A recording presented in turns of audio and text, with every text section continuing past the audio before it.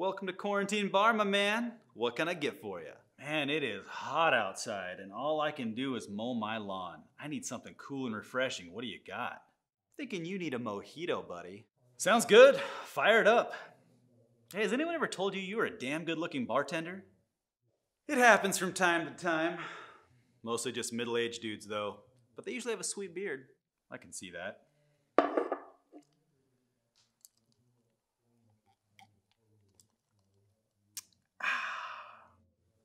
Well, what do you think, big guy? Best mojito ever? Pretty close. Let me tell you about the best mojito I've ever had. It was a rainy day in Portland, Oregon. And me and my partners in pod were there to interview our buddy James Kirkham, co-founder of GoPro Media and Race Service. I was there for a bigger reason, though. I was on the trail of the golden mojito, the holy grail of all mojitos. And I had heard that his mom, Kim, was just the person to make that mojito. It took a little bit to convince her, but she finally came around. And let me tell you, she did not disappoint. That mojito was the best. I still think about it. Oh, and talking to James is pretty cool too. Well, we've just done the longest cold opening ever. We want to talk to you a little bit about you. Sweet. So, guys, James comes to us from the world of cars, right? I mean, cars and media. Yeah. I didn't really know why, but I got pretty hooked at cars. Actually, it comes to a specific moment in my life. I think a lot of us can relate to, like, you know, the one being inspired by something. And I remember a moment in my life when I was probably like 12 years old. My dad took me to a racetrack and I saw a car pass by, and I remember that moment like burnt into my skull. Like, I want to do that. Yeah. So I got addicted at a young age. Yeah. Here locally? Yeah, at Portland International Raceway before like all the racing's getting kind of pushed out. But yeah, it was like a champ car kart race back in the day. And I think my dad had worked for Texaco at the time, and Mario Andretti and was racing. And I remember walking in, we had an opportunity to go meet him, but I remember walking into the track and seeing a flash of color fly by and like the loudest noise you could ever imagine. And it was, I remember seeing like Brazilian flag colors and then seeing a crowd of people with a Brazilian flag, like holding it up and being proud of that person, whoever that was, and that it just like vibrated my whole like existence. Yeah. And thinking to myself, I want to make my country proud racing cars and risking my life for a living. So that's so started cool. chasing that. Yeah, it's been a wild ride. So, obviously you're not racing now, but that, I mean, yeah, I would say really formed kind of maybe who you are. Is that yeah. So like the addiction to racing, I didn't really know how to get into it or what to do to it or to get in. And we actually, like, Nate and I did a lot of indoor karting and go-karting here and the Oregon area. And especially as a kid in Oregon, like, you know, there's not a heck of a lot to do in the wintertime when it's pouring down rain and you want to be inspired. And especially if you're into cars. And luckily there's an indoor go-kart track that we spent a lot of money at and got addicted to. And I think we might be going there later today. That'd be really rad if we make that happen. Let's do it. Oh yeah. Yeah. I brought my helmet, so. Okay. Nate brought his helmet to beat me in front of everybody. Yeah, actually, yeah, let's settle this right here and right now. Who, if we're doing a race, that's not fair. If we're doing a race for Sean's life, who's gonna win this thing? I'm gonna say Floyd would probably win this race. Floyd, I knew it. Floyd, he's getting some Yorkie. rest for the big race right now. He's resting up. That's because he's always so chill. He's pretending to be chill right now. Yeah, just waiting to pounce on me. Yeah. I can see his eyes. Yeah, but it's racing and competitiveness is very much an addiction, and so I chased that forever. However I could. I graduated high school and didn't really know how. Like, it was always something I wanted to do. I went to LA because I thought there was like more opportunity in LA, and I was at music business school, and I went to a design school for a few weeks, didn't like that, left, went to music business school, didn't know what the hell I was there for. But the first day they asked us to get an internship. I'm like, cool, I can get an internship, whatever. And so I like drove to Geffen Records and got an internship with Snoop Dogg. Actually, it was MCA Records at the time. Yeah, first day in music business school. Internship with Snoop Dogg and his business manager Frank Cooper. and was exposed to that world in a weird way, and spent a year doing that. And amongst other things, I had a few jobs. And what comes with the, before we pass the Snoop Dogg thing, what kind of Yeah, comes with pump the brakes. being an intern with Snoop? Like, what did you do exactly? Not that exciting. I mean, there was definitely exciting moments. Sure. You know, it was weird. You know, like at that point, the industry would change a little bit, and it wasn't like. But he was involved in a shooting like my second week. You know, I think he was shot at or something my second week there, and so like feel the, like being in the room with those calls coming in, and like his business manager trying to figure out what to. But my job was pretty much like listening to terrible mixtapes of terrible artists that, you know, we're sending in, because at the time that was how you got signed, right? You sent in all your mixtapes to, Right. and then they give an intern like the numb job of just pretending like It's the interns that do that stuff. Yeah. So in your interview, were you judged on how well you could roll a blunt? I tried to show them that, but they wouldn't. Frank Cooper, his business manager, is very straight laced, and I was really disappointed by that. But I did have to take care of all their invoicing from different, like their recording sessions would be like thousands of dollars of miscellaneous. That's the category for blunts. Yeah. Thousands of dollars of miscellaneous, and then alcohol, and I would have to like sort receipts and do some basic accounting shit. I don't know. I think they were just like, but anyway, my last day there, I walked into the office, and Frank's assistant, she told me, hey, you know, it was a really interesting time in the music industry. So it was MCA Records, the first ever record label in America. What's his name from American Idol? Randy Jackson. Randy Jackson was an A&R. So his office was right in the building. Across through the door into Geffen was where Jimmy Iovine was, you know, running 50 Cent's career. 50 Cent was like top of the charts then, Eminem.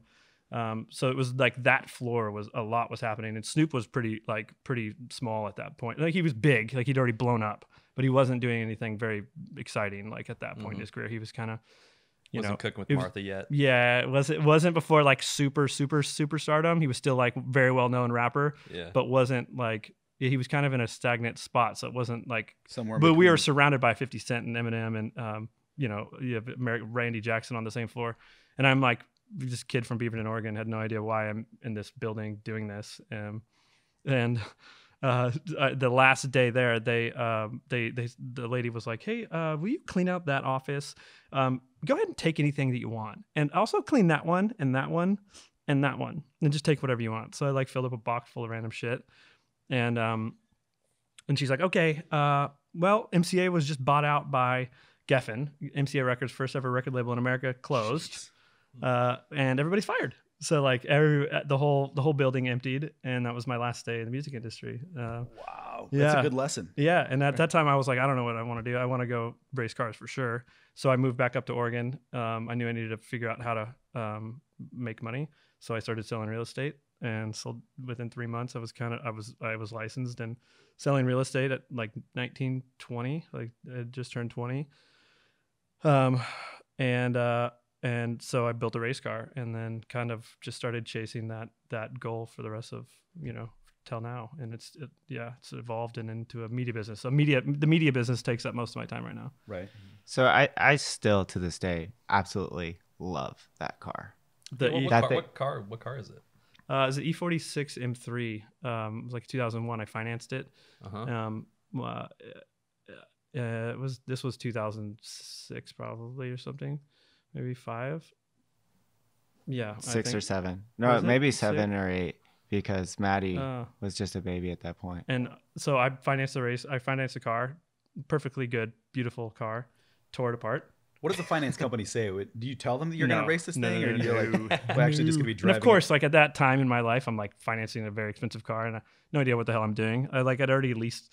So I had this, I was told fake it till I make it, you know, early on. Everybody's been told that. That stuck with me pretty good. So when I was selling real estate, I had no fucking clue what I was doing. I just pretended like I did. So I went and I knew to buy a nice suit, and I'd watched the music industry like fake it for everything, right? And so I took what I learned. Nobody had websites at the time. So like I built a website, or had somebody build a website, a Flash website. It was like super like slick and designed.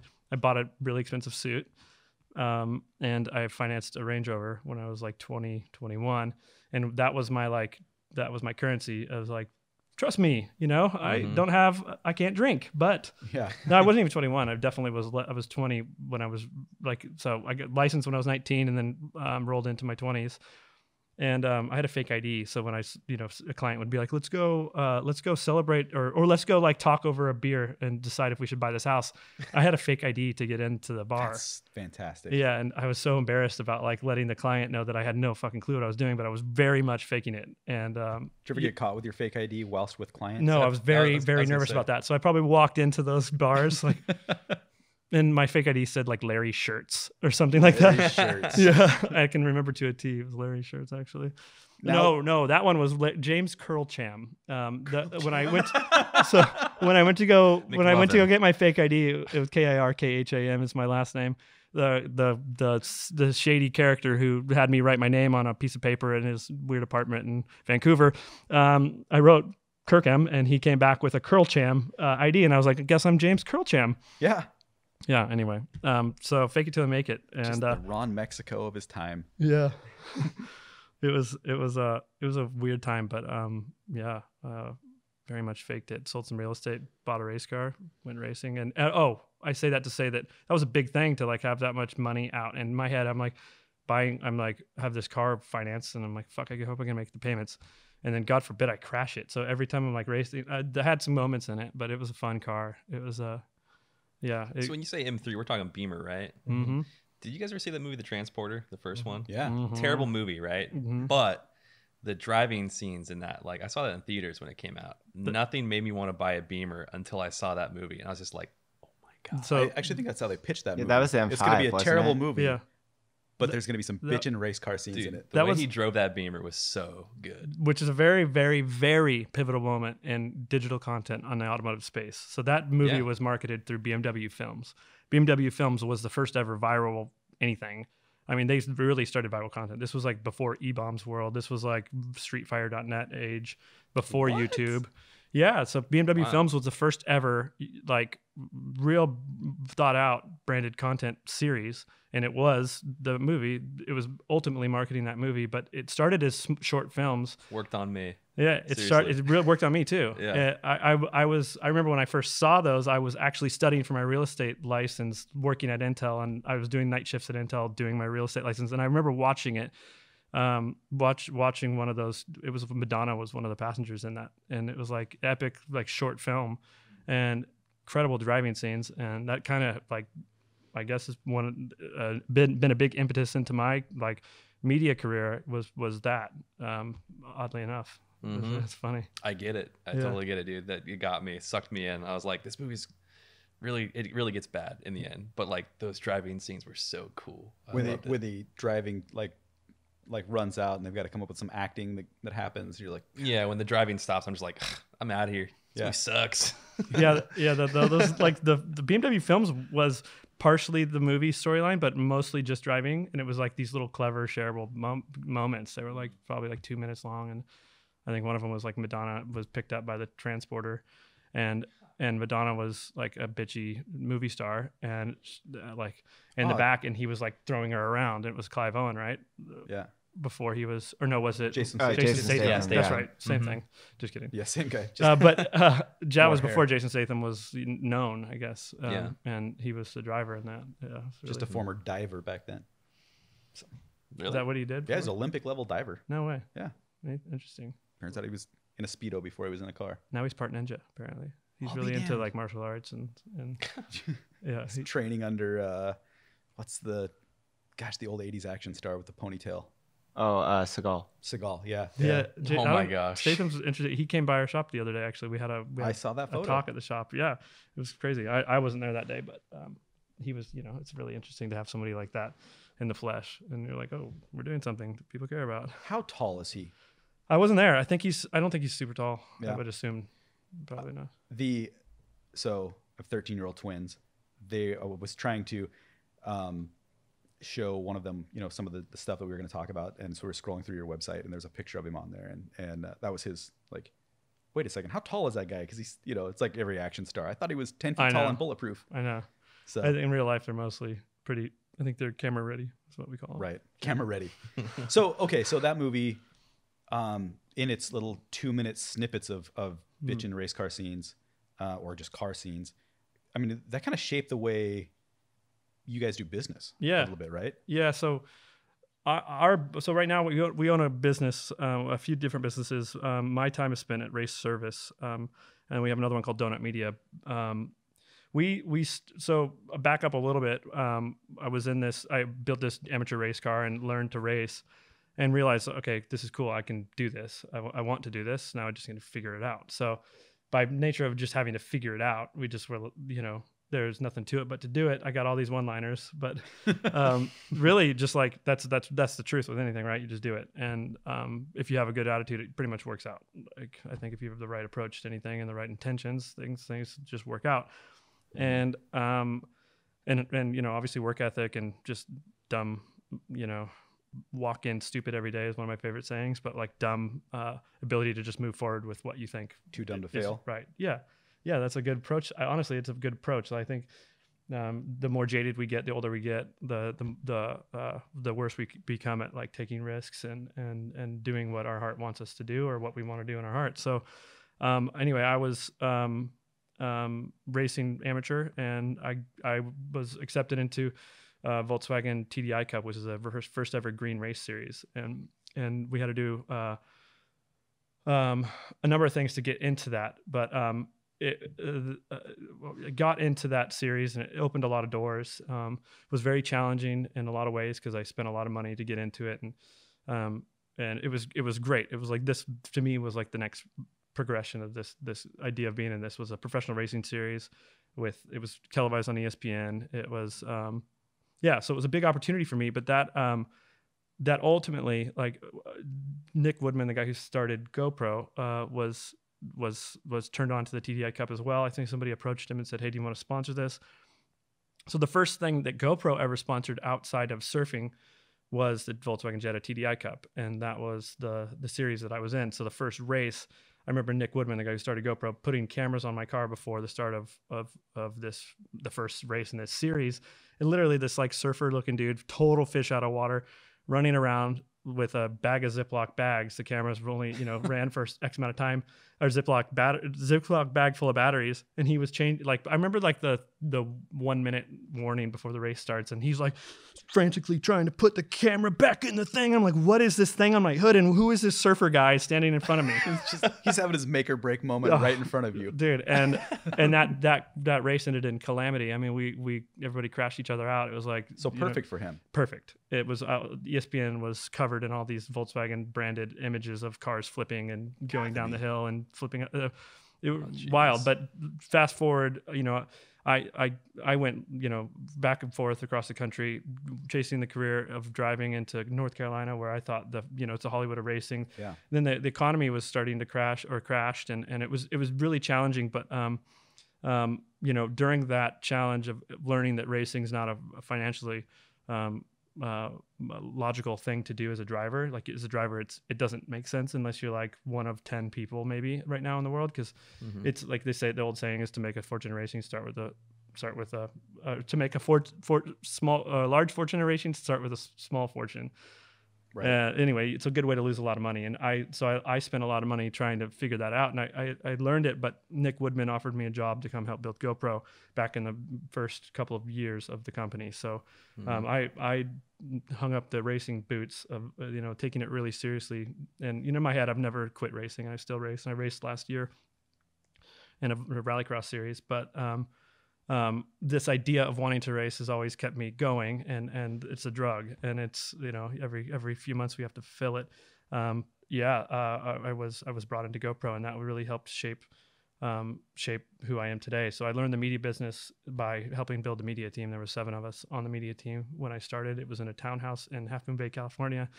Like, saw Nick Woodman every single day, interfaced with him every single day, and watched him turn into a billionaire, and all my friends there turn into, retired millionaires. And I missed that boat by a few months, just by, having the nature of when I signed my permanent contract there. But I quit my job on the runway of the San Jose airport. Nick flew me in his G6 to go off-road truck racing and with a bunch of billionaires. And the whole time I knew I'd already committed to start my own company, because I knew that in order for me to be on the level that I wanted to be, I had to do it on my own terms. So, I quit GoPro on the San Jose airport runway, getting off a G6 after having like the most epic meal into the sunset, drinking beers with some of my, best friends and heroes at the time, really looked up to me. To make then. It was tough. I was very nervous. I was like the guy at dinner that's like, cheers. Like I knew I was going to do it. And he gave me a hug and said, everybody, I like awkwardly like waited till it was just me and him, everybody's saying bye. His Porsche GT2 is idling on the San Jose runway, and the jet engines are spooling, and I'm just like, I'm literally like, I've never been so nervous in my life. I respect this guy. He gave me so many opportunities, and I saw the world through GoPro and that opportunity. But I also had a lot of resent because I quote unquote hung up my boots for that. And like, I needed to be an entrepreneur, and I couldn't work for somebody else. I missed the boat. I watched all these people become millionaires, and I didn't get that opportunity. It did work out for me in a good way, a lot of other good ways. But I had to man up and tell him face to face that, hey man, like, but it was this moment where he gave me a hug and he's like, fuck, we made it. He said, we made it to me. I was like, oh, and you're like, actually, I was like, bro, you made it. And I was like, and no offense, I'm so grateful for this opportunity. And I gave him a big hug, and we sat and talked for a few hours. Actually, he picked my brain as to my intentions of leaving. And it was a pivotal moment in GoPro because, at the time, there was a lot of employees, and everybody had been brought in for bringing the company public, and it had just gone public. Stocks were soaring, and then I could feel internally that it was, and I think a lot of companies that are new to going public, have their downfalls. Yeah, there's that's part of the nature of business nowadays, and it's a little bit sad because there's a lot of greed in that. I saw the writing on the wall and pulled the plug, and I think I was one of the first original employees to leave, and it was a bad look internally. And so the next day they offered me double the salary, double my stock. Then I still already committed to starting Donut, which was a media company that we started to answer kids don't care about cars. So we started making digital content that was aimed at millennial audience. And I said, peace to GoPro. I think there's probably never a great time to quit something like that. But if you knew then that you wanted to go after that the best moment ever, and you drop down out of the sky and touch down, if you're ready to go at that point, then you're ready to go. You're ready to go. There's no looking back. Yeah, that's it. I felt there was honestly that day, it felt, you have to listen to it, I guess, because there was in that moment of what should be such an amazing moment, such an amazing time of life, I felt like I'm never going to be these guys. Right. I felt like I felt like I was on my island by myself. As much as the opportunity was great, I had to leave the island and start my own. That's got to be strange. To know that you were literally days away from being a lot of those guys, but just could never break through that little glass barrier. Yeah, it was interesting. It turned out to be the right call. I mean, for a lot of ways, and I think it was a tough decision. But I watched the company unfortunately struggle for the last 6 years. Well, we've started a few media companies that have done really well. We still kill ourselves every day to keep the lights on, but we're very grateful. We have amazing clients. We work with some of the best brands in the industry, and it's all in nature of because we all wanted to go racing, and we just needed to keep doing what we're doing to make it happen. So let's talk racing for one last second. What if you could go just to be dropped off in any situation for racing, and money wasn't the answer? What do you race? I never envisioned it for myself because I understood the challenges of becoming a Formula One driver. I guess when I was really young, I wanted that for myself. But it's a family's lifelong commitment to make a Formula One driver, and that's the ultimate. That's the pinnacle of the sport. That's the pinnacle of business. That's the pinnacle of sport in general. It's $1 billion a year for 2-car effort. That's Jeez. Ferrari, that's Mercedes, that's thousands of people working towards 2 cars. It's the biggest sport in the world that's not liked in America, or not known in America, which is ironic, but it's definitely the pinnacle of modern sport as far as commercialism and all that goes, and viewership on one single sporting event every weekend. It surpasses soccer because there's soccer spread over, hundreds of teams, whereas Formula One's 22 guys. 22 guys. For the layperson. That's exclusive. Yeah. For the layperson, what is the difference between probably NASCAR, what we Americans understand as racing. Yeah, brother. And you know what you're talking about. Well, so the common misconception is that NASCAR is easy, and that it's kind of like the dumpster of a lot of Americans see it as like this, like, you know, how boring, you just go around circles. So NASCAR is commonly known as the most difficult. I mean, I think most Formula One guys would admit that NASCAR is the most difficult. Nobody's ever penetrated the NASCAR world and with success outside of NASCAR. No, ever. Those like cars aren't really designed to do anything clever. Yeah, I mean, they're the most clever in that rule set, but the rule set is very restrictive. So they're like 3,000-pound shit boxes. Yeah. and then you have to figure out how to angle the rear wheels just right and lay the weight just right and risk your life every 12 seconds at the limit at 170 miles an hour plus. It's very, very challenging. Those guys grew up doing that, and that's why they're good at it. So NASCAR is like the known as like the most challenging kind of racing, and Formula One is challenging in a whole another set of reasons. And it's a lot of business pressure, because your family spends millions of dollars to get you there, unless you're like one of very few people that actually came up through like it doesn't really happen that way anymore. So you got all this money on the line. You've got there's only 22 of you, so you're like a franchise representing anywhere from 400 to 1,000 employees or more, and back at the shop. And like I said, $1 billion. So it's 10 times more. I mean, the best NASCAR teams operate on $40 million budgets. The worst Formula One teams operate on like $400 million budgets. So wow. It's financially, it's a whole nother ball game. And from a driving standpoint, it's just precision. You have to be 100% perfect every lap. I mean, you can't really make mistakes, and it comes down to tenths. So you have to be robotic, and if you're not, then you won't cut it. I mean, even no matter how much money you bring to the table, everybody in Formula One's good. There's some people that are less good than others, but it's a whole nother world of precision. Wow. Yeah. I think I'd have to dive into the rally. I really want to try rally. Dude, rally just seems like so much so fun. Cool. Yeah, scary as shit, but I watched one of the Jim Connor movies last night again for the 8 billionth time, and I was just like, God, to sit in the cockpit of one of those cars, I would just pee myself. It's wild. It's a whole nother level of danger. Yeah. I don't really have the rally. I mean, it's fun. I've done a few days in a rally car, and it's like ear to ear grinning fun. The most fun I've ever had is what I did this year, which is rally cross, it's like the crack cocaine, or probably the crack cocaine or methamphetamine of racing, if we talk about racing being a drug.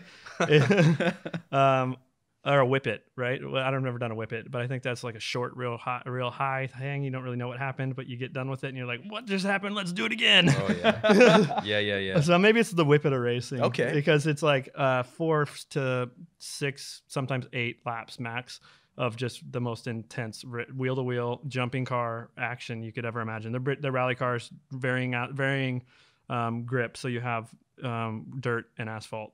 And it's over in the blink of an eye. If you don't get the first corner perfect, then you're not going to win the race. So it's crazy. It's all about the start in the first corner, and then just not making a mistake. And it's like 4 laps, and you're like, what the hell did I just do? Like that, you're panting, you're drenched in sweat. I mean, you literally give yourself completely to that 4 laps, and it's the longest. Unless you're having the perfect, it's the longest race ever. No matter how good your car is. If your car's good, you're in the front thinking, God, when's this race going to end? If your car's bad, you're in the back, crashed out, sweating, thinking, God, how many laps is this race? It's taking forever. It's hard. It's really fun, though. Really fun. When I asked that question, I was really hoping that we would get to rally at some point, because that seems to me like just I thought it was cool when it became X Games. Yeah. That was really neat. That was like when Pastrana was getting into the scene, I think, right? Yeah. No, he was in the scene before that. Yeah, he had practiced. Because North Carolina, he was that was North Carolina. He was there. Kim was there. Tanner was still racing the Volkswagen Polo at that point, right? Yeah. Mm-hmm. Those guys had been like touch. I think they say with age comes cage. It's just like with all the motocross guys, all the FMX guys, freestyle motocross guys. As they realize they can only break their femur so many times, right? Or shatter their pelvis so many times. They all started driving race cars, a lot of them. And so, I raced Bilko FMX the last event, That was really fun. The last event I raced in. But those guys brought rallycross. Rallycross as a sport is really popular in Europe, not so much in America. But X Games put it on the map for sure. And then to reference your Gymkhana part, you worked on all the 4, I think 5, 4, 6, yeah. 7, 8? And then 9? Because 9 worked was on a lot of them. I don't know exactly which ones. Which one is? It was the one through Saudi Arabia or Dubai. Dubai. So that was pretty Yeah. epic. I watched that. That's the one I watched last night, and Yeah. somehow I hadn't seen it yet. And yeah, it's just silly. Yeah. So Yeah, it was incredible. Like what a experience. you were there for that? Yeah. we both were. Yep. Really? I rode in that helicopter. Yep. That was I The think, one at the very end? yeah. Get the fuck out of here! Oh, except for I was supposed to go in the helicopter when he jumped out, but they threw me out and put somebody else in. But I did go from the heli landing pad to the end of the runway, and so that was my first time ever in a helicopter, and I thought Pretty it was good just the experience. coolest thing. So jealous. Meanwhile, right, so- meanwhile, I was in the plane getting air sick. I mean, we did like fucking 30 laps in that thing. It's a skydiving plane, Skydive Dubai, yellow plane. And I'm like, God dang, one more loop, and I got really sick. Wow. This is I gnarly. I apologize. I'm to interview Nate now. This is Nate's panic face, by the Yep, way. yep. The real question is, how white am I really right now? So I'm like, yeah, oh god, this is I have no feeling in my fingers anymore. camera 4 over there is capturing Nate is most uncomfortable. So I was thinking of this as I watched this last night, and Ken does the backflip off the helicopter into the water. One shot at that, right? Yeah, did that one shot. Because I mean, it was dry, obviously. So one shot, he does the flip. You got to flip off of a helicopter into the water, and he sticks the landing, which I'm guessing is not his area of expertise. Well, he actually does a lot of that. Like he lives in Salt Lake City, Utah, and they always go out because he gets sponsored by the big Maverick boat company. So he always it's Just always a flips shot off of the him boat? doing a backflip off He the is cliffs. a very apt athlete. He can he started DC shoes and was around some of the best skaters and snowboarders in the world for his whole career. He's also very talented. I think he was raised on dirt bikes and then went into. He's a very talented dude and was a big inspiration into all of this world because I bet. he took the BMW films thing to the next level with branded content and Gymkhana series, which is the #1 branded content series of all time. Over year and year over, pretty successful. And he runs his career off of that one film every year. So I watched basically the making of 10, the series that they put out on Amazon last year, which was just wild. I mean, for somebody who's not in that world to watch, snippets of that just blew me away. Yeah, I mean, You should watch the plus that truck. Fuck. yeah. You should watch the truck is GoPro behind the scenes one. I think that one's better. Yeah, we Yeah. did a pretty cool one of LA. Nate might be a little biased on that, but I think that's Out like of the first LA? one I saw. oh, is With that the one you're that talking about? was the Mustang one. Yeah. With The I behind the love scenes. that. I'm so mad I'm just mad what they did to the Mustang. I wish they would have What kept it oh, naturally yeah. aspirated Yeah. and just made another one. Yeah, That thing was so sexy. it was good. All blacked out and The truck and the car are amazing. The Mustang and the F100. I mean, it's two of my favorite cars ever. But then just to watch them at that pinnacle and getting to roll into Ford and just be like, hey, can you make me a whatever Yeah, a Ford of this era? unlock some budgie for me. Yeah, it's, Just like, yeah. they do a really good job, and we like it was so like I mean I'll say it over and over. He was so instrumental to our careers in this space. We like working with him at an early age was to watch him like just do what he does and because he loves it and just wants to do it on his own terms. Like when I realized that there was a point in my life, I was living in North Carolina and I was watching all these NASCAR drivers come in and out of the shop and agency that I was working with. It was my business partner now that I started race service with, Jacob and Donut. His dad represented NASCAR drivers. And before that represented he's old school American, racing history. Like they they launched Evel Knievel's career, pun intended. They you know, his grandpa was put on the wide world of sports, ABC specials that brought Evel mainstream, and they owned a racetrack in Southern California and won Indy 500s. And then his dad took that to the next level and managed NASCAR drivers. So I went to them asking for help when I went out there because I just knew that there was one place for it. But fast forward now, a decade later, looking back at that, we realize now like his grandpa was like making viral videos before videos were videos, and then we ultimately started Donut, and we're kind of the next iteration of that. A few generations later, doing weird shit in cars based on the stuff that we were doing with Ken in the Gymkhana series, and really like we started making shareable automotive content to because all the car companies, you know, it's a $56 billion a year advertising industry, second to pharmaceuticals. And that was a few years. That's an old stat. It's a drug of a different kind. Right. And it's, but for the longest time, the industry became super stagnant with just terrible marketing where they were just running footage of the cars for their commercials, like, and giving like, you know, APR, low APR, like, you wonder why kids don't care about cars anymore because you're not speaking to them right. First of all, they're not watching the TV that you think they're watching. They're doing it online, and you're not. So even to this day, we fight that with digital content budgets being shit on time and time again, and us getting the scraps and us making the videos that really actually inspire kids to like cars and be brand loyal. But yeah, Ken was a major part of that, and I forget why we went there, but yeah, it was.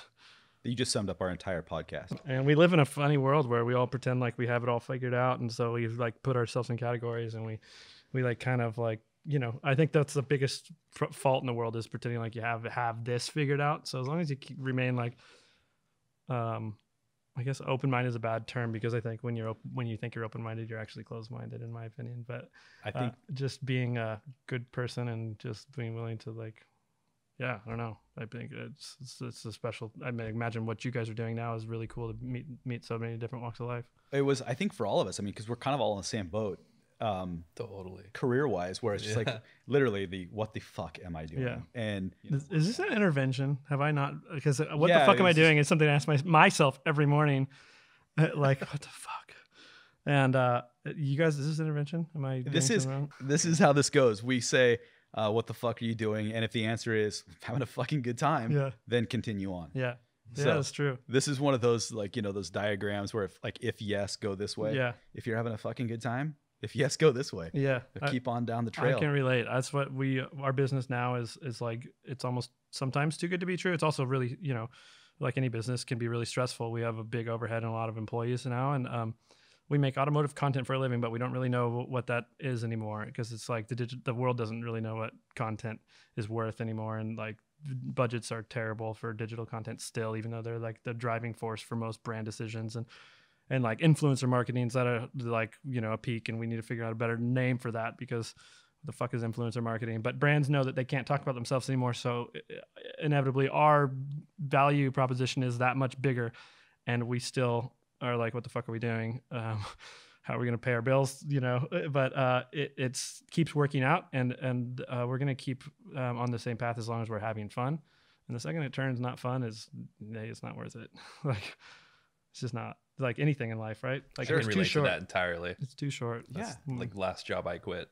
Yeah. Was just Yeah. not having fun anymore, so I'm out. See ya. Yeah. Yeah, man. I mean, and I don't think it really matters what your level of pay is.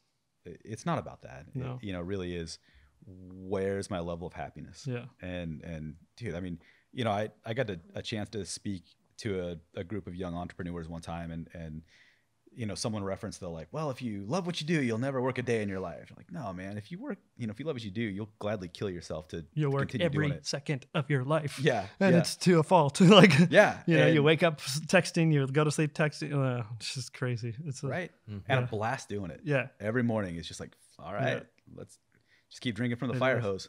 It's crazy now because we do live in a world where it's like everybody's accessible all the time. So I've like, my challenge lately has been like really knowing not when to turn off, because that's not really, but like you just have to like make your own time for yourself as well, because it's like we've been doing this kind of iteration of racing cars and wanting to race cars and working, in automotive marketing for over a decade. And, now with these cell phone computers, they say like, don't want to be strapped to a desk. Well, we strap our desks to our hands now, and we have arthritis because of it. So you have to find your balance in there as well. And I've been lucky enough to kind of find some balance and, travel a little bit outside of work, but also work is so fun that it kind of becomes all blurry and is all part of work, and everything I do is kind of working. So how do you combat the idea that, and obviously I'm looking at this from a much lower level than professional, but I feel like anybody might feel like they could get into the content creation space at this point, because it doesn't take much to buy a GoPro. We've all got the internet. How do you differentiate yourself? I mean, you guys have obviously done such an amazing job of having people come to you because they know you're doing a great thing. Do you combat that at all? You don't even really need the GoPro or anything. You have it all sitting right there on your lap. Right. They have the editing software on. Apple's new Apple 11 commercial where they're like, this whole thing was filmed on a phone. Yeah. Well, the quality of that was always kind of the thing with iPhone versus GoPro. Nick used to always say, we're never going to try to battle the iPhone, because the iPhone will always be there for like your quick moment right there. But and it is, you won't really strap your iPhone to your head. But to be honest, I don't use my GoPro as much as I should anymore. And I do shoot a lot with I don't personally, I create a lot of like still imagery, I guess, just on the fly, but I don't necessarily shoot videos myself anymore. But I will say that like the most powerful tool is my GoPro, but my iPhone in my pocket with the wide angle lens, and then I use the GoPro app, because the GoPro Quick app is dope, and it's like it's made to be user friendly. That was the whole thing, is like with GoPro you could make the best hardware in the world, and people would be super inspired. That was our job, was to inspire the world, and it was the raddest job ever. Like go on trips and inspire the world, and it came from a really pure place. And so, and it created the self-fulfilling prophecy where you inspire the world, and ultimately everybody became advocates for us. And it was just this circle of brand advocate. And they would make content, they'd put it out, they'd tag GoPro, we'd regurgitate the good stuff. And it would just like, it was just like this beautiful thing. But, at the end of it, you look back and you're like, or at one point we stopped and said 99.999% of the content shot on here never sees the light of day, because nobody knows how to edit. It's difficult to get that content onto whatever device, and you don't know there's a lot of technical mumbo jumbo and shit in there that you don't have to figure out.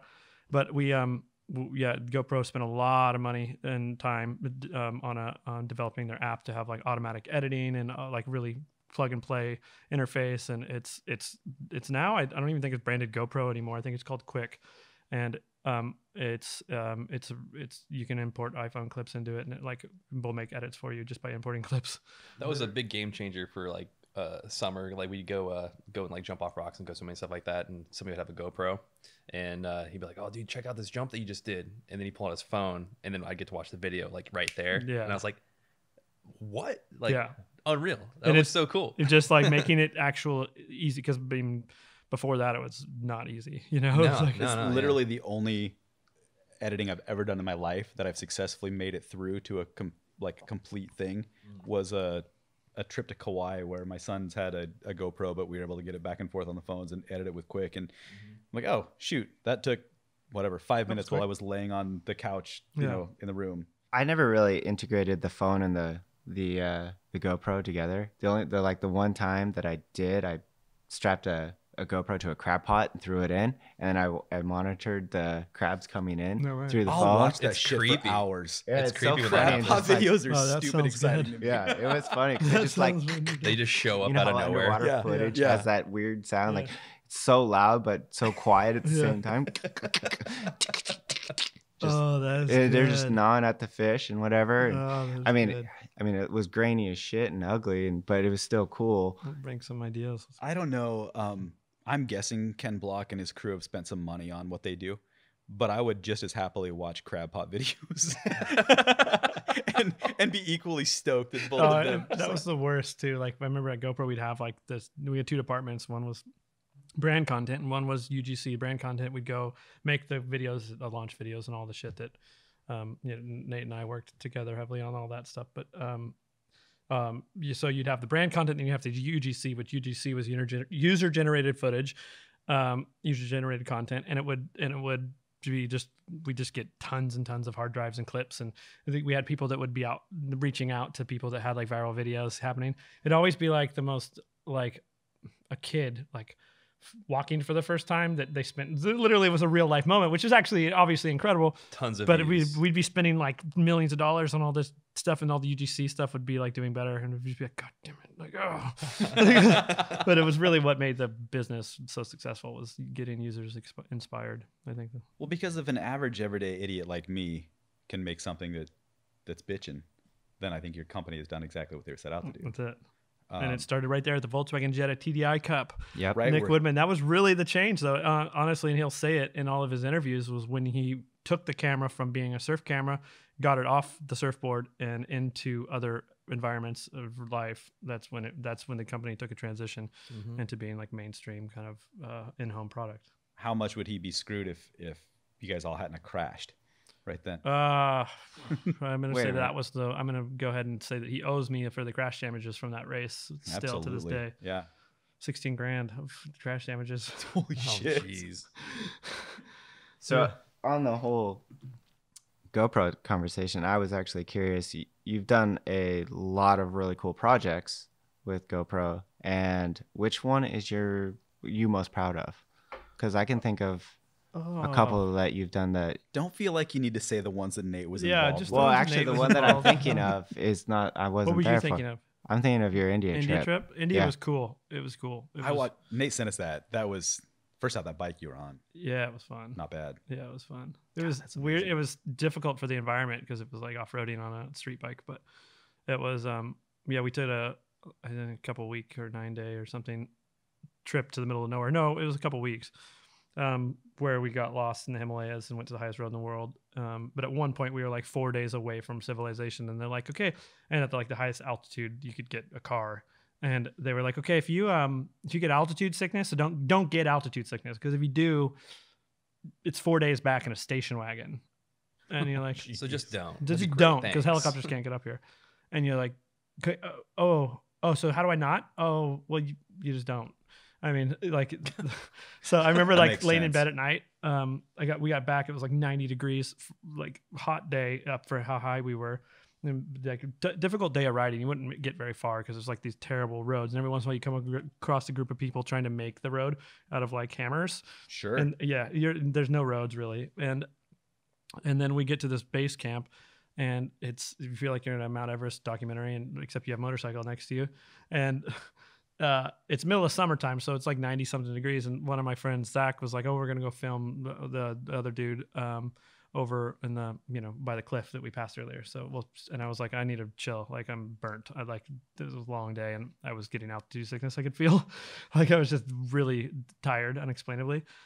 And so I was like, I'm just gonna lay down here for a little bit. Next thing I know, wake up like not being able to breathe, and it's pitch black in below freezing. Like just like flips. Like the second the sun drops, you're done. And I couldn't. It's so dark that you can't see anything. No flashlights, no nothing. I'm sitting there with like no idea where I'm at, barely able to breathe. Find my way back to a base camp, and then like get into the tent, and they're like, give me some tea, and I chill out for a little bit, and I'm like, okay, so my breathing isn't working while I sleep. That was what was happening. So that night I went to bed, and apparently I've always snored when I sleep, and it gets really bad when I'm in the high elevations apparently, because I would wake up not being able to get air all night long, and it'd be like, where am I? Okay, we're gonna no altitude sickness. And it was like every night like that for another 3 nights. It was pretty intense, but it was incredible intense, incredible trip. And yeah, so we went to the highest road in the world for GoPro, and it was a part of one of our launch videos. I can't remember which one, but And that was the first time an actual GoPro employee was in the launch video. I think so. Yeah, Well, no, I think you paved the way for that. did I? Mm-hmm. That's how it was explained to me. Well, probably So- was the case. That's what I heard. I mean, yeah, I guess that's the case. Must be. I think it was frowned And- upon until then. And now the team is really, really small at GoPro and the media team. We went from like multiple hundreds of people, and now the only people still working there are pretty much our original team, like are still the core people on the media side. So I think we did something right. Yeah. Yeah, it was fun. What an way. experience. Can we link that? Is that? Yeah. Yeah. People should watch that video because it's really cool. I think, yeah. Easy. It was a fun time of life. I was about to have my little daughter, and it ended up being kind of a story of my life a little bit. Yeah, it was fun. We shot it, and then it spent, I don't know how many terabytes of footage. We brought probably like 50 cameras and wasted them day in and day out. And then, it was my job to, they wanted to make the team leads and everybody had to, our philosophy was everybody had to edit and be a part of part of the process. And so like at the time, my nemesis at the company was like this total opposite of me. I'm like the young go-getter, like just like walk in stupid. I'm going to kill this with my energy and make this company my bitch. He was like the chill hippie, like awesome dude. But at the time we argued a lot. And he was like, "You're editing this." So I spent weeks editing that damn thing. And it was, of course, all the way up until deadline, exporting until 6 a.m. the next day, and finally got it up at the last second because that was our launch video for one of the cameras, which were the company's lifeblood was these videos. So it was challenging, but it was really fun time of life. Where'd you guys get those bikes? They were brand new. Royal Enfield is a bike manufacturer, and I think they were going to give them to us to use, and then we were to give them back. But something happened with the timeline, and we ended up paying a guy who has like a tour company to buy them for us. And so one of them ended up at the GoPro office actually. So we kept it. Royal just makes the most gorgeous bikes. I mean, yeah, they do. I've never rode one. But I love looking at them. They're cool. And you have the leather jacket for it. I have the leather jacket for it. That's the first part of being a good rider. It's the right leather jacket. Still a man out. That's fine. I'll work on it. Bike. You guys like how I have the dog just sitting here? I didn't even really think about that. This is natural. How you doing, Floyd? This is the adventures of Floyd. He's right. I was saying earlier, he's traveled the world more than all of us, and he's exhausted. Yeah, he's exhausted. We should have just had a camera on Floyd the whole time. Yeah, I know. And then made Nate edit footage of your crotch the entire Wouldn't be the first time. Edited a GoPro video. Really need to get 2 hours of this, but well, that was one of the best parts about GoPro videos is how much embarrassing content you get from people that didn't realize their cameras were still rolling. Because like we'd work with the biggest athletes in the world with cameras on their heads while they go pee in the bushes. Ken Block picking his nose. Sean White. Do you remember that? Sean White with the upset stomach and like trained for the Olympics. We'll just say that he purposefully gave us some really good shots of him relieving himself. Oh my gosh. Yeah, he's a character. But yeah, that was the best part about GoPro is the great people we got to interface with, like, and work next to and meet. And we had these athlete summits where all the GoPro athletes from all over the world would come to one place, and we teach them how to better use their cameras and just hang out with them and inspire them.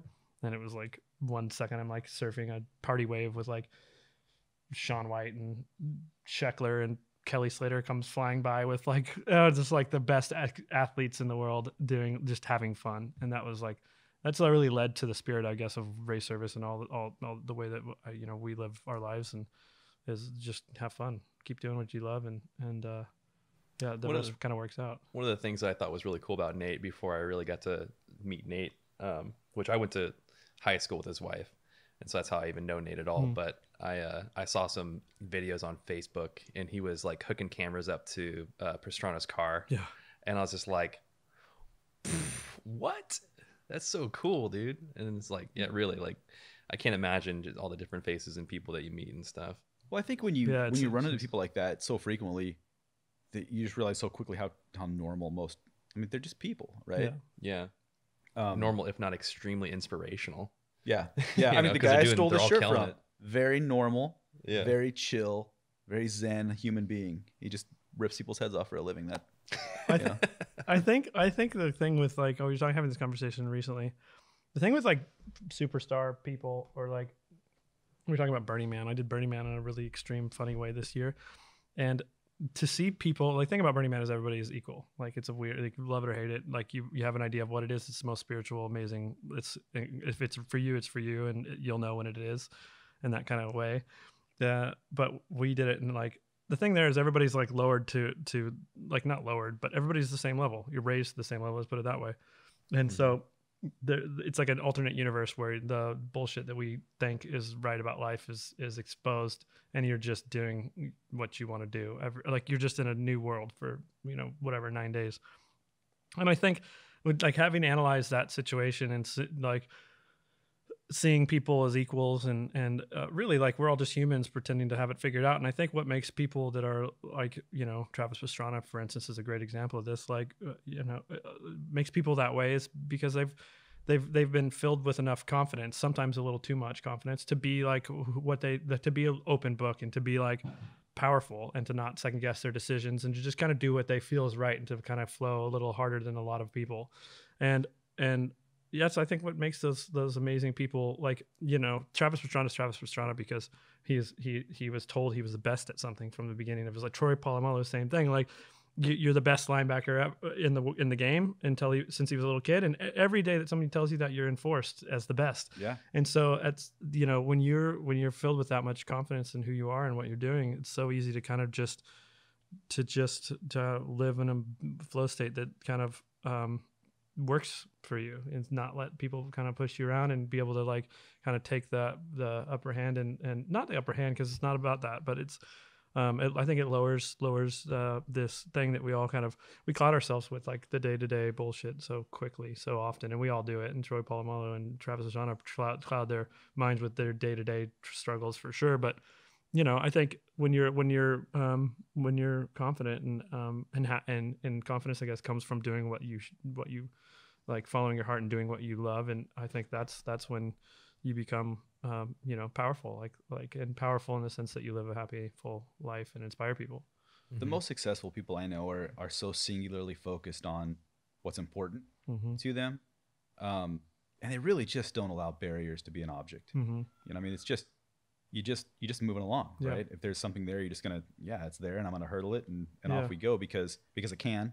I think that we should, maybe what we should all do is figure out a way to set up a parenting class for people that are associated with the most successful people in the world. Right. Not the most successful people, because nobody really wants to hear from them. No. But the ones that are peripheral. Yeah. And so they can come in and just be like, no, this is, like, this person has never been really convinced that they can't do something. Yeah. If you could somehow convey that to your kids, then shit, they'd be all over it. Yeah. Yeah. Oh, right. That's not an object. That's just it's just the next step. Yeah. I think at some point, like for me, I learned at some point in my life, well, you definitely like I have, you know, I could go on about like tragedy and setbacks and shit, but like Burning Man taught me two things. Well, and it won't make sense, I guess, if I say it just blank, but it's everything's perfect and nothing matters, which I think is a lot of that, like that mentality, like everything perfect, not being that it's like actually perfect, like we think perfect is, but perfect in the sense that like the universe is balanced and you're gonna have setbacks and that, but at the end of the day, those setbacks are perfectly balanced with some other positive thing in your life. And really, I would challenge anybody to kind of to challenge that. Like the universe is balanced. Like whatever you believe in, balance happens. Like you get in what you put out, like that kind of mentality, or you get out what you put in. And it's kind of something that you know, I think so-called setbacks teach you. And I think a long time ago in my life, I realized that everything really works out.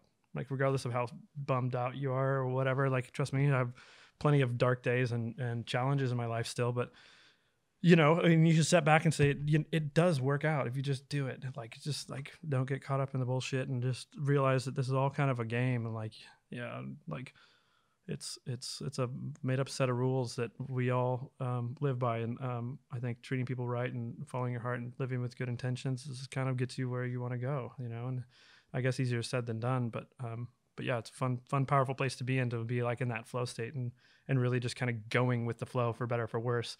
Trust me, it pisses off plenty of people in my life. But I think that's a fun way for me. That's where I found my satisfaction. And absolutely. Going back to many years ago, I can't remember if you had this in your dining room in North Carolina, or I know it was in your YouTube video back when you were trying to do the blogging to get into the racing or whatever, but fail harder. And that's always stuck with me. And it's funny to me because now like people preach that like every single day. Like Gary Vee's all about it. Just fail, and then learn from your failures, and then you win. Yeah, because you're learning. You learn so little from winning.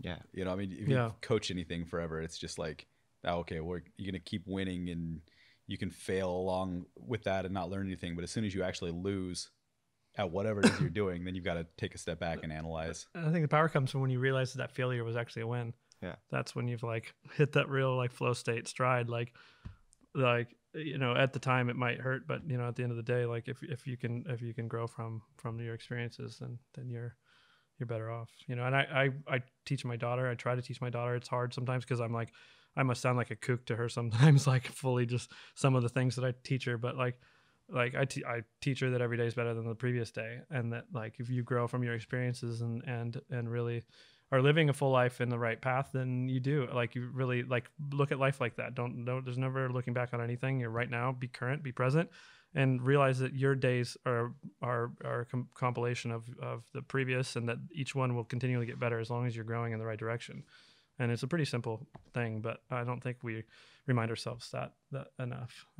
And yeah, it's fun to watch my little daughter try to figure out what the fuck I'm talking about. But maybe she'll go to Burning Man one day. there's a guy named Jack Harbaugh that he's got two sons. One is the football coach for Michigan, University of Michigan. The other one's the football coach for the Baltimore Ravens. And apparently, when he dropped his kids off for school every day, that was his thing. He was a football coach, but he made sure that he dropped his kids off for school. That was his big moment with them. And every day when they got out of the car, he would say, "Who's got it better than us?" And it didn't matter. His kids still talk about that. I've heard them both because they're both kind of, coaches, they're inspirational speakers or whatever. And they all reference that. Like, it didn't matter if, we'd have this career altering loss or, a death in the family or whatever. Like every day at school, he was going to drop us off and say, "Who's got it better than us?" And they were like, it shaped our entire existence. That, it is good. It's pretty damn good. Yeah. Now, speaking of life-altering losses, you suffered a loss at Burning Man that we really want to talk about. You had this pretty bitchin' Airstream. Yeah. You towed it out to the desert. It's like one of the first lessons I took away from Burning Man was that when you try to force things, I think that aren't the necessary. Well, I don't know. Everything's perfect. Nothing matters. So I'm gonna, this has happened exactly how it was supposed to. Letting it ride. Which, yeah, right. And so like a lot of my girlfriend went to Burning Man the time before. Jess, her name's Jess Hart. She's a pretty special human being. She pushes me in a lot of ways. She's been a professional model for 20 plus years and has made a career in it. So she moved to Japan when she was 15 years old, didn't graduate high school, learned through the world, and has the craziest life experiences that I felt like I met a female version of myself a little bit, and in the sense that she's been, traveling in her whole career. And one of the things she swore by was that we had to do Burning Man together. So she's like, "Okay, cool. I got the camp. It's really hard to get the right camp. It's really like I got us dialed. It's like $15,000 for the space at the camp, and that includes like it was like $5,000 a person, and we ended up bringing 5 of us, and that comes with all the food, all like that you're taken care of for the whole experience, except for your housing. So we're like $5,000 a person. Okay, well, like that's not that bad. We're gonna drive there. Like it's not that dumb. And then you're like, oh wait, but it's like $20,000 to rent a bus. So like, because everybody's wise to what happens to the RVs in Southern California, Northern California, Nevada, the whole West Coast that specific week of the year. Potentially for good reason. It sounds right, like. right. And it's what it is the alkaline dust of the lake, the dry lake bed. It's like a desert, basically. The playa is what they call it. It gets into everything. Yep. Literally everything, and destroys it. It just destroys materials, and it's really hard to get out. So how they tape the RVs up and whatever. Anyway, long story short, I couldn't justify, I was like, I'll take care of the RV. I have a better plan. Don't worry. Got it all figured out. My friend had an activation rig from Nissan that was like this matte black Airstream trailer. I'm like, who paints an Airstream black? And it was like been beat in the sun for the last like 5 years. It hadn't been used for 5 years. They bought it. It was like a 97 Airstream. They they had it remodeled. They put 70 grand into making it like activation rig for Nissan, which included painting it, putting new cabinets, and it looked like a Orange County like dated W hotel. What's an activation rig? Basically, it's like a rig used to bring to racetracks or different places where Nissan could brag about things. So they had like TVs on it and it, you know, like a sound system, and it was like a meeting room. So it went to the racetracks where Nissan was racing at, and it had like a Nissan Nismo branding on it. And anyway, so it was like beat. And my friend was like, "I'll sell it to you for 11 grand." I was like, "Oh, that's cool. That's a good deal." Like those things are worth like, you know, they're like 150 new for like a top of the line Airstream. And to like buy used one, it was like, you know, 20 to 40, like from that. And he just put 70 into it, and he said 11 grand. I'm like, this is sweet. So naturally I figured I'll take care of the Airstream. I could do this. I like to do projects and I have plenty of spare time. And meanwhile, I can't respond to text messages. That's what I've really caught about you is you've got just tons of spare time in your life. Tons of spare time. So Never busy. busy. And so I got the Airstream, got a month and a half until Burning Man starts. And it's a big deal. Everybody's like panicking about it already. I'm panicking. I'm like, I don't, you know, people around me get stressed. I get calm. Like I just like, whatever, it's going to happen. It's fine. To a fault. And meanwhile, we get a job in Hungary for Formula One. So we fly to Hungary. To take ASAP Ferg to go experience Formula One. So we did like 5 viral videos with him with Complex Magazine. Viral videos, that's an old term. So we did 5 digital content pieces with ASAP Ferg, and that took up a lot of energy because you know, taking a like superstar rapper to Hungary is challenging. And everybody's doing it these days. If you haven't taken your superstar rapper to Hungary, what are you doing with your life? You're not doing anything. The highlight was the water park. We'll leave it at that. So anyway. You have to go behind our paywall to get the rest of that story. So we did this thing and came back. Anyway, I'm like on my flight back. I'm like, you know, Jess has been in my ear. Like, you got to get this done. Like you've been, you know, like the Airstream. And I'm like, yeah, I got it. And I had somebody kind of set up to help me with it. And I gave him some marching orders before I left. So I figured I'd come back to like a pretty, you know, close project. Came back to a shell with half black paint and nothing inside of it at all. Oof. Yeah. Perfect. Yeah. So I like to, I'm detail oriented to a fault, I guess. And right before I left, I tore everything out of it because I was like, we could do better. And I intended on reusing a lot of the stuff. And anyway, it was really, really challenging to remodel an Airstream in 2 weeks. So I like killed myself. I'd stayed up 2 days in a row, or 3 days in a row, 2 nights. Like, I mean, I had naps here and there, but 2 nights of no sleep. I didn't leave the shop. I mean, I was like it was really hard to recruit people to work on an Airstream. So I had a few people in and out, like, but for the most part, somebody would be like, I'll help you with this. And then like, they'd come in and like do a little bit and then like leave me hanging.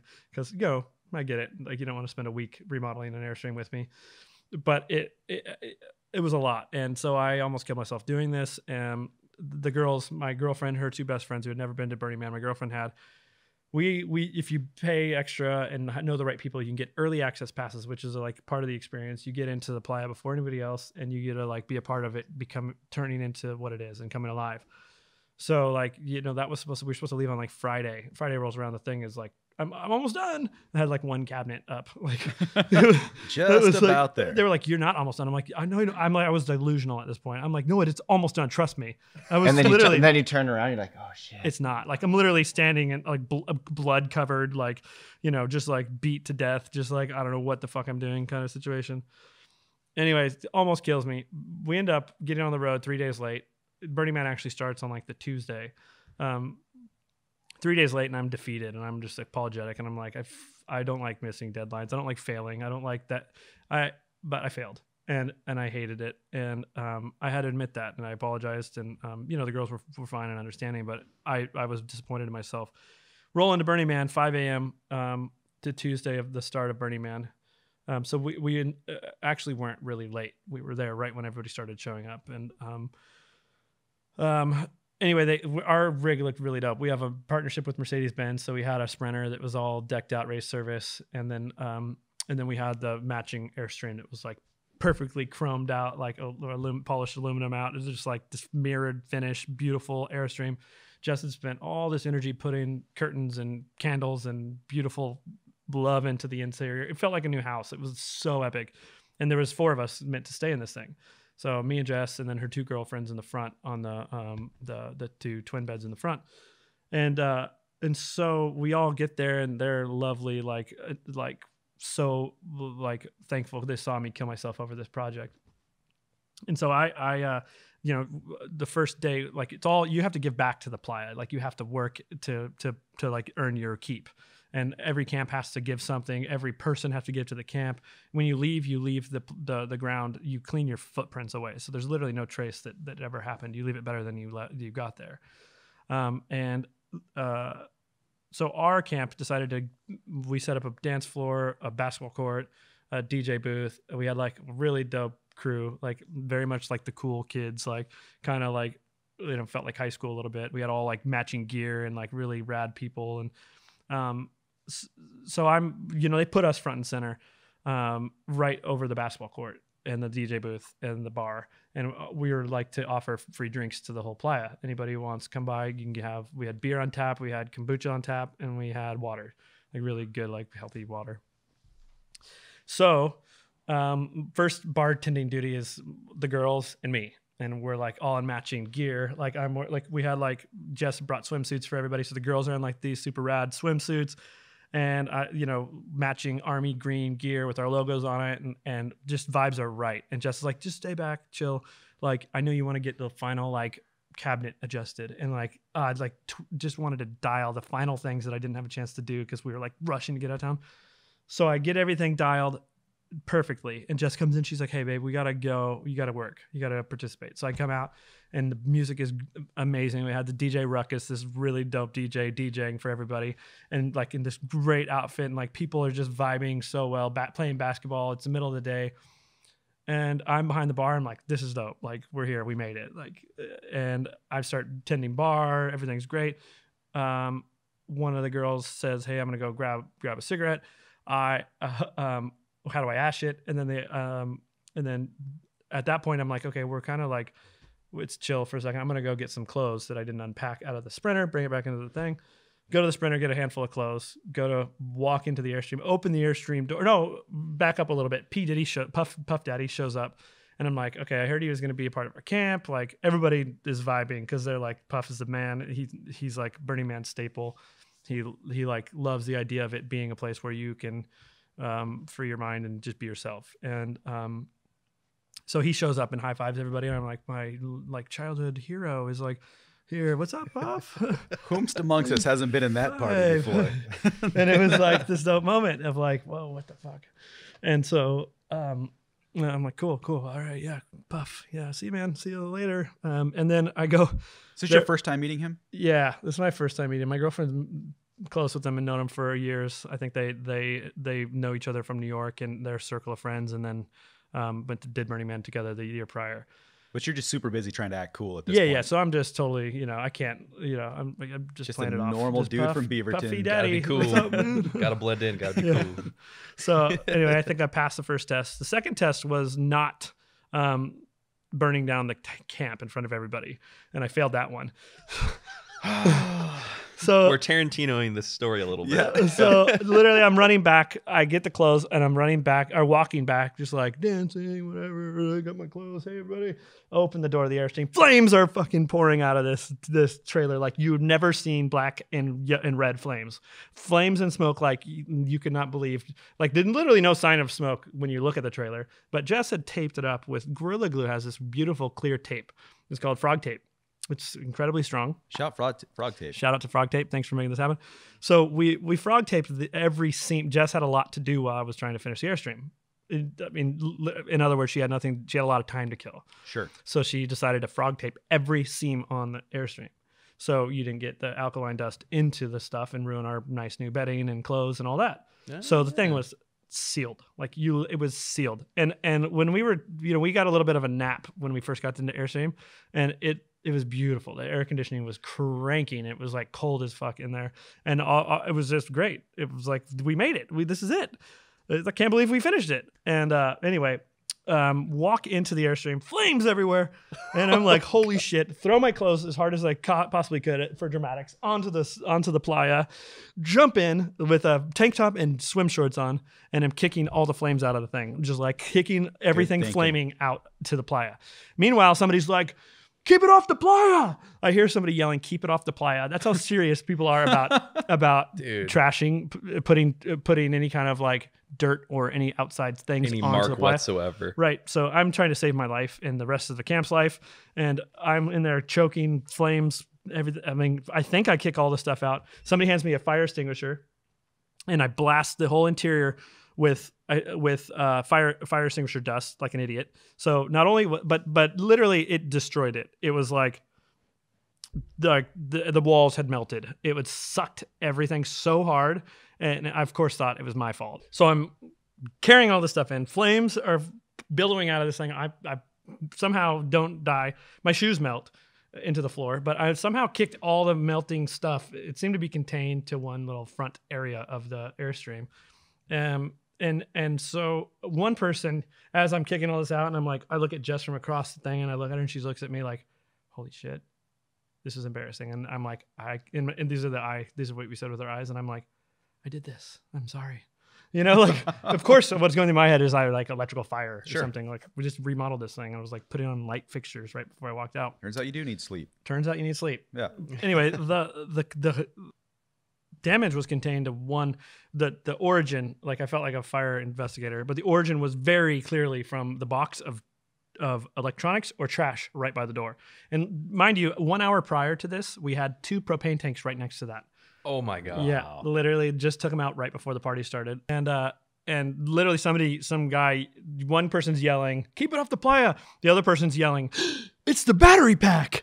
And the year prior, Paris Hilton had gifted the camp a battery pack that said, or her boyfriend at the time, that turns out nobody liked anyway, so it's all good. Fair. That had the logo of the camp on it, and it was like a rechargeable battery pack that you definitely you'd use on the solar powered battery pack. So there's a lot of questionable things in that, and nobody had really used it until this year. Anyway, that battery pack was melted into the ground next to out of the box that was burnt, and then the bag of trash was completely melted and gone, including my shoes.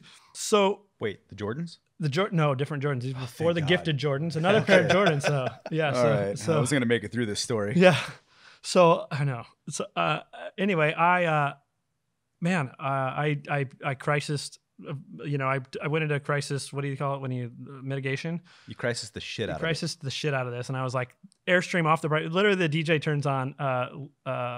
What's a song about burning? We didn't start the fire. Yeah, they put on that song, and I looked at him and I was like, or he put on one of those songs. It's Let the iconic. motherfucker burn. Yeah, yeah. So one of the burning songs. I don't know, but it was fitting that we started with burning our Airstream down the house. Yeah, that's what it was. All burning down the house. I knew we'd get there. Yeah, that was it. I was like, God damn it.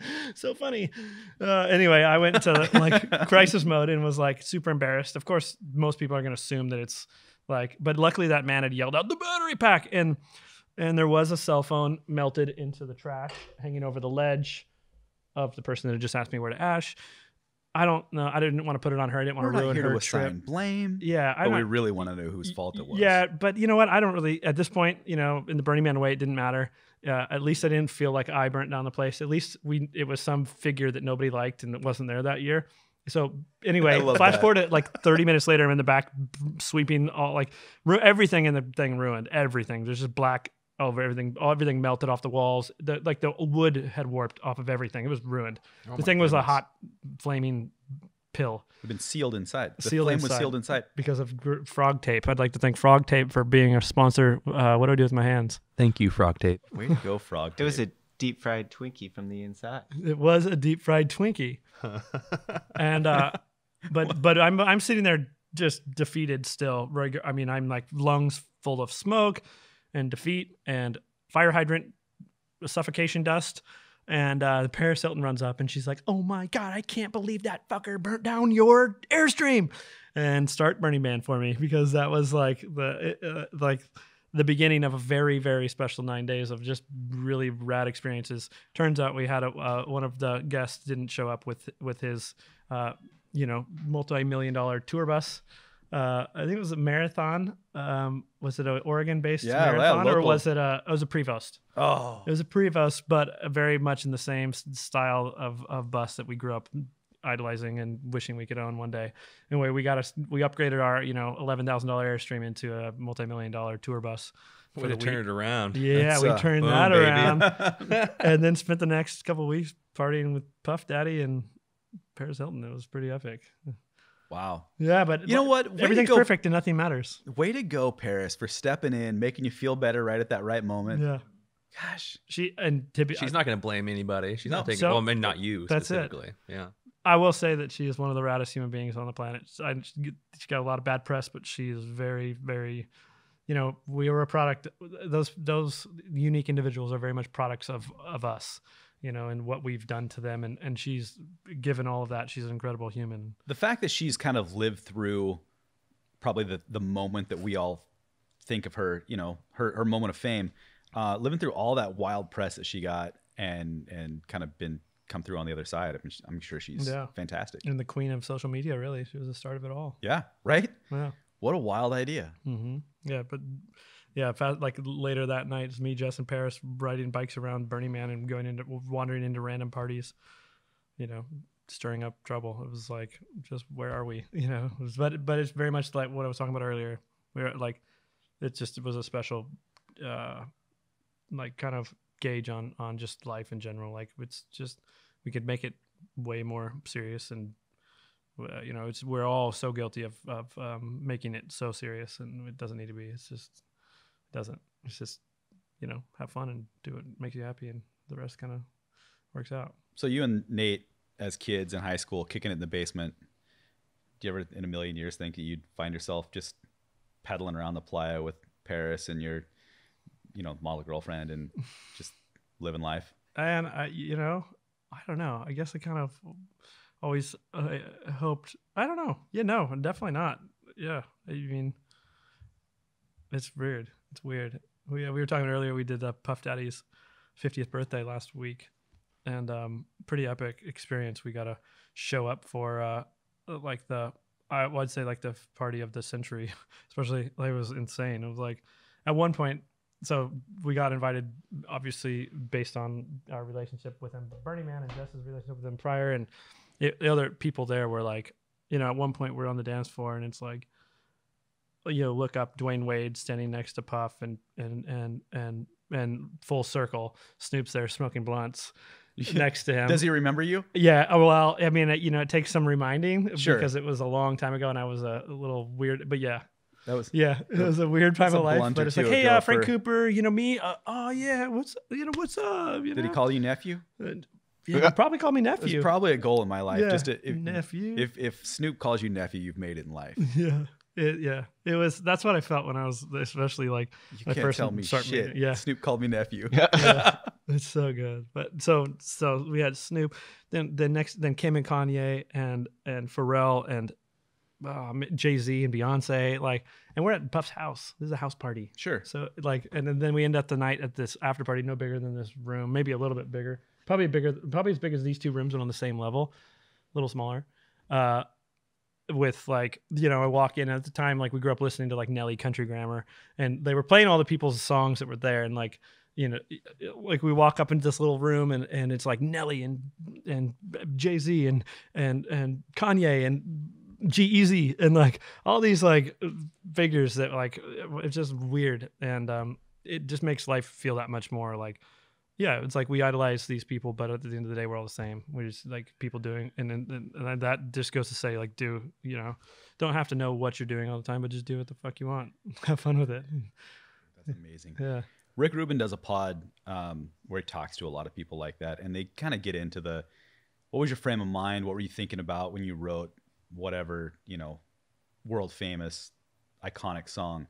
Do you ever find yourself in a room with people like that and just want to be like, what were you thinking when, you were like hot shit and then Country Grammar fell out of your mouth? Yeah, that beat dropped and I look back and Nelly and G-Eazy's dapping Nelly for making that song, and I'm doing the same, and he's rapping every lyric, and you're just what more so for me, especially how influential Puff was in that whole movement. Yeah. to be at his house with Usher nominating everybody in the room, or nominating Puff in front of everybody in the room for being the leader of that movement that very much influenced my life. Well, he's like the Frank Sinatra of that group. I mean, which is wild to think because, you know, you're with Jay and, you know, and you'd be hard pressed to find a rapper more influential than Jay, but really it seems like Puff is the guy that, like the glue that brings all those guys together. He really was. And that's what Usher said. He's like, you created this. And the room got quiet, and like, I get chills thinking about it right now. He's like, really though, you created all of this. And it was a really cool moment where everybody would like stop talking, stop drinking, stop everything.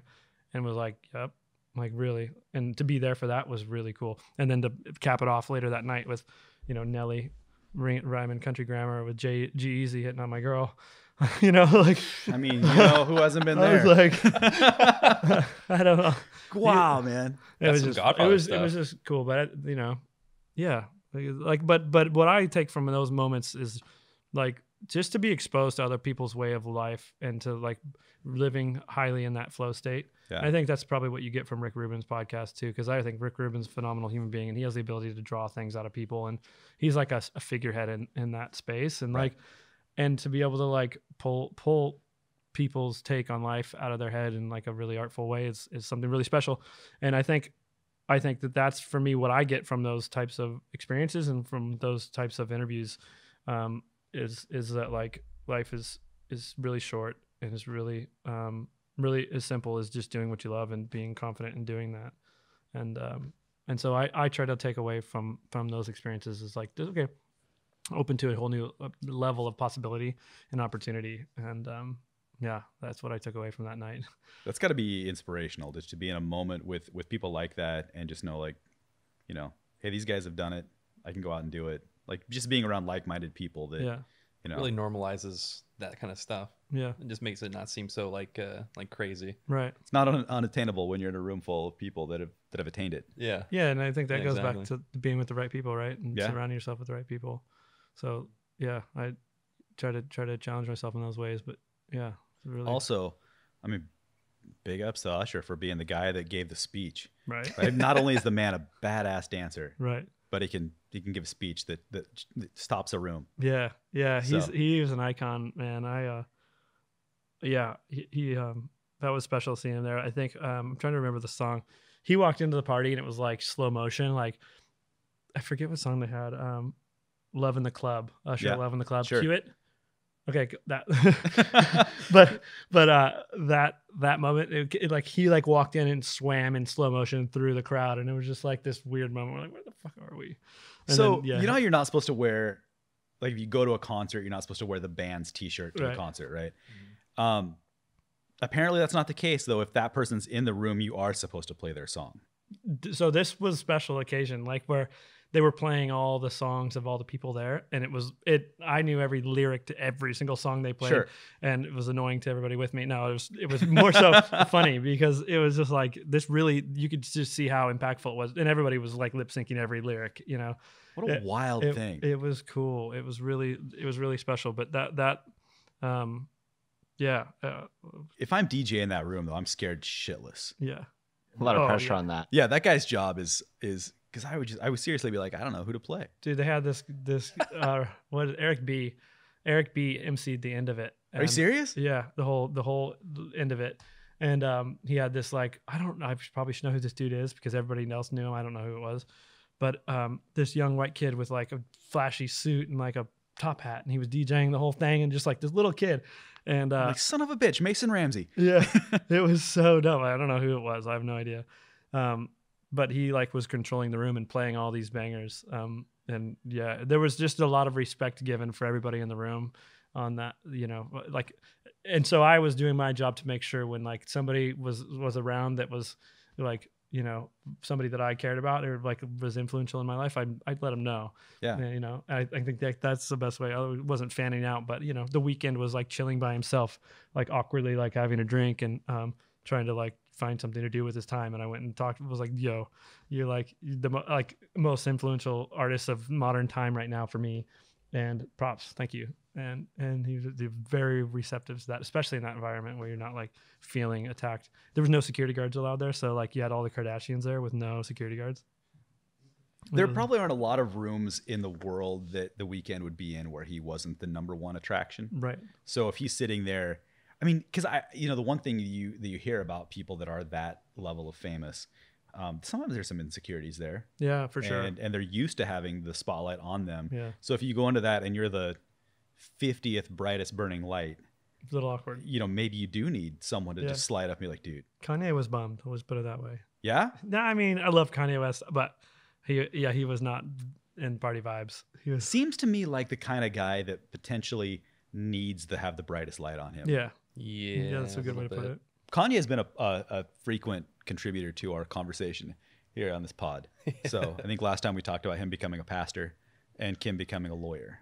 So The whole entire time you've been like describing like everybody in the room and hearing their songs and stuff like that. I think of that Aziz Ansari joke with with Kanye, and he plays his like own music. He like invites him over and stuff, and he's playing his own. He's like, man, this beat's dope, and it's like his own song and stuff. That's a Kanye movie. Have you guys seen the Facebook commercial Portal with Kim and who is Puff's ex-wife? Jenny from the Block. Oh, J-Lo. J-Lo, thank you.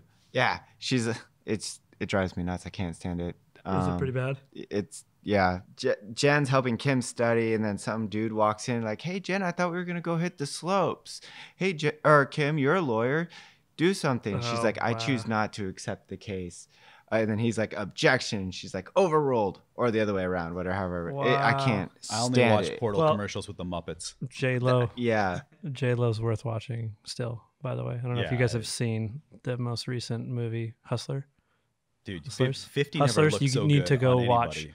You need to go watch Hustlers if you like J-Lo at all. She's incredible right now. I'm like, What's not to like about J-Lo? has she ever not been incredible? well, Yeah. I mean, but what? She's 50 years old. Think about this. She's incredible. Think about this. As a fly girl, right, where she started, might be the least hot she's ever been. This is a wild thought. Her and Jennifer Aniston just don't know when to stop. Yeah, it's ridiculous. I think there's some technology out there and some advancements in modern medical that I'm happy with. Yeah. If they had to spoil that on two people, I think they've done a fine job. Yeah. I'm glad I'm not the one who had to pick that, and good job by whoever did. And yeah, J-Lo and Jen Ann. We'll call her Jen Ann. They're two good choices for sure. So when you see Anaconda, like it's the first J-Lo movie that ever came out, and she was. It sounds like I need to see this. I don't remember. It's a good movie. Yeah. So Pretty good. It's like Who else? Is I've in seen that Anaconda movie? for sure. I just yeah. Who's the other guy that's in that? John movie? Voight, That's right. Angelina Jolie's dad. Okay, and somebody else. Is Ice Cube in that movie? Maybe Ice Cube's in that Is it movie. Ice I think you're thinking of Snakes on a Plane. No, I think you're right. I think it's Ice Cube. But I went to see that. whatever 20-year-old Casey O'Toole goes and watches that movie in Roseburg, and I'm sitting there and I'm like, I don't know who this girl is, but she's beautiful. I think I can date her. I think I got a I shot. think because she's like whatever the Said fifth every build 20. person person on this, and I walk out of there going, yeah, I don't know how I'm gonna get to Hollywood, but I gotta meet this One-way ticket, please. Yeah, I'm gonna meet this person, and then now I mean I guess A-Rod swooped in, but whatever. I will say though that Hustlers or Hustler, whatever it's called, the movie about J-Lo and I think Cardi B is in it, but she doesn't play like a main role. But it's about a bunch of strippers making a career in hustling dudes in New York, and based on a true story, based on true and like loose true encounters, I guess. Pretty epic movie, actually. Yeah, really good. Yeah, it was. And all right, like I said, yeah, it was worth the watch. So check is it she out. one you've ever met in person? J-Lo, no, she's one I've seen, but I've never met her. Yeah. Yeah, she's the one that I'd be like. I will say I went to another similar party a year ago. Jamie Foxx has a BET Awards after party at his house at north of Calabasas, so it's like 45 minutes north of LA. My friend was like, "Hey, we can go to Jamie Foxx's after party. It's this iconic party, and you have no idea." Like, so it's like incredibly hard to get in, but we walk in and like a slow motion moment. They take your phone from you after like thinking it's gonna be impossible to get in. Take your phone from you, walk in, and then Lil Kim's singing. I'm like, what the? Well, Lil Kim, like Biggie's what? Tupac, Biggie, like first I fuck you, like, right? and in the night, last scene of the night for me, Lil Kim's freak dancing on me, and like I'm in the recording studio in the back behind the pool where Kanye West Through the Wire is recorded, and I'm like once again the only white person in the room. Sure, and like yeah. these life moments of like, yeah, that was a good one. Lil Kim was there that night. That So if you're listening to this and you're a 17-year-old kid in Beaverton, Oregon, sitting in the suburbs, and you're thinking, how am I going to get there? What am I going to do? Listen, just take notes, because at least one of us has made it out and figured it all out. day by day. Day by day. What touch the and go. fuck am I doing? You really are the poster child for this podcast. Yeah, what's happening? Are we gonna go karting? You gonna go show everybody that you can beat me at karting right now? I watched you in a race last night. Yeah. Yeah. It was did I win? slow guy, fast. No. Oh. Slow guy, fast car, fast guy, slow guy. Oh, What? with Humphrey. Fast driver. Yeah. Yeah. That one did well. That was funny. That was really funny. That was really fun to do. I enjoyed that a lot. That was like the early days of GoPro, or I mean Donut. Donut. Yeah. Yeah. So did you guys ever swap cars at that point and then see how fast you could go in the Mercedes? I don't know that we ever did. I mean, it was like he doesn't have much track experience at all, so it You're was a nice really, guy because yeah. he beat you in a significantly nicer car. Yeah. And I would have forget the whole the whole setup for that, but I was in like his terrible rental car. Yeah, Yeah, with and- baby seats. That's in right, it. baby seats. Yeah, you And kissed fake one of arrow. the babies at one point. That's right. Yeah, for those who haven't seen it, they were baby dolls, not actual babies. And then the counterpart in your race was in a 330 horsepower Mercedes of some I think sort. I was like a lot. Like I think I did. I'm sure for my ego, I'm sure I made sure that everybody on set knew what actually happened. I was expecting, because I was watching the video and I was like, well, if it's me, I'm jumping in the fast car to show everyone that I can beat the minute 32 or whatever that he did. Because you didn't lose by much. Yeah, I think I was like probably over 10, 15 seconds faster or like a significant amount, I think, when I hopped in the other car.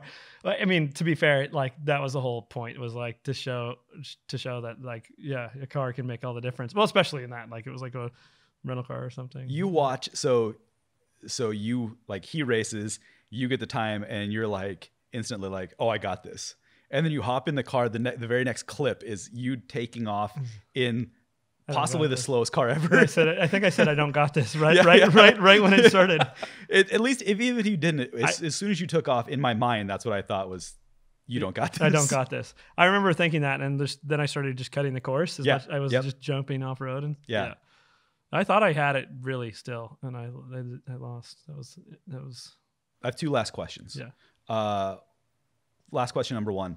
As you guys are whatever young dudes chilling here in the outskirts of Portland, what was your dream car then?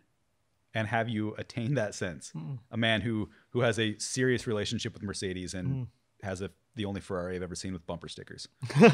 Bumper stickers. I love to put it out. What was your dream car? Yeah, I'd have to go with Ferrari and McLaren. Which Ferrari? Just any Ferrari? Just For me, it's the Magnum PI Ferrari. I'd have to agree with you on that one, but really just Ferrari in general. Yeah. Mm-hmm. Yeah. And so, but yeah, the McLaren P1 Yeah. Oh, geez. back then. I mean, Doesn't I had suck. that car, Need for Speed, and this little steering wheel combo set hooked up to my little oversized computer. I had that same thing with the PlayStation. And like, I could spend hours with that damn car. Now, Nate, on the flip, what is the coolest car you've ever got to drive? The Ferrari for the Turkish shoot. And then 458. dropping it off in that really sketch neighborhood with no cell phone service, waiting for an Uber that wouldn't pick me up, and then a Lyft that barely picked me up, and my phone was about to die. That car was fun. We almost broke it a handful of times. All right. For me, my car growing up, I wanted as like a daily driver was probably like a Ferrari or Porsche race car of any kind that I could like modify to be legal on the streets. So Sure. I wanted like a GT3 RS Porsche, and now I drive a AMG GTR pretty much race car for the streets, which is like a Porsche killer that Mercedes made. And it's the most loud, obnoxious muscle car, F you in your face, hurts your ears to be in it, blasts everybody's ears when you're driving around them, especially sideways. And The black one? Yeah, right now, so Mercedes took back the black one, which was actually green, but it was wrapped black. and gave us a brand new 2020 AMG GTR, brand new yellow, solar beam yellow was just their like I saw flagship the color. yellow next to the green. Yeah, I saw the picture. it's so good. When is Mercedes fun. gives you a car like that, what happens if you wreck it? Well, Insurance? No comment. No comment. I've never. Well, wrecked thanks for that coming, car. everybody. I've never wrecked that car. So but I'd like to real quick no, interrupt insurance, really. and say, Porsche, if you're upset by his comment, feel free to donate a Porsche to me, and we'll go head to head. Let's do it. We'll do an experiment out I of will it. say the AMG GTR is the fastest production car on the Nürburgring to date, and that's what they built it for, and they've successfully done that, beat all the Lamborghinis and Ferraris, and in that category, I think there's a category like of like hyper supercars that are not very mass produced. They're like super, Right. yeah, whatever, unattainable. But as far as like the mass produced supercars, AMG has got the flag. So Wow. And I would like to ask, what is it like to drive on the Nürburgring? Because that's kind of the iconic racetrack that everybody knows. man, and it's fun. We had it rented for a couple days for a shoot over 4th of July. So we were in 4th of July in Germany with a bunch of Americans doing a Ford shoot. We had fireworks to just make sure that they knew we were there, but it was really fun. I mean, we had the whole racetrack, and it was raining the first day, so we just ran it backwards in rental cars all day just for fun. So it was cool. It was like a life. It was like it's as hard as it was to be away from America on 4th of July. We did the second best thing, which is invade Germany with fireworks and Fords. America. Yeah. Oh my God. How many times the America? Fuck yeah. Every time we travel to That's place. amazing. Yeah. All right, last question. What's next for Famous James? Famous James, good nickname. That's what I was donned that a long time ago. We're gonna keep doing what we do in the automotive space, and we're looking for race services. I'm more excited about, like, as far as digital content goes. Is like we have a team that's handling that and doing great things for the brands that we work with. I'm focusing on the brand development and apparel and coffee and the scalability of what we do and giving people experiences in cars. So looking at a number of different businesses within the race service space, like we would like to purchase a racetrack and do what we do times, whatever, to the next extent in a physical space that you can race cars at. We have one in mind. We're putting together some people to maybe do that, where we'll put a hotel and have like the automotive experience really in one space. And then we need to figure out a scalable business model out of what we do already that is right. So you see a lot of businesses that are assetless, that are based on ideas and apps and technology. And so we're looking at kind of ways we can do what our core value and our mission is, which is to like spread the enjoyment of racing cars and the love for racing cars and make racing cool and elevate the style in racing and automotive culture generally.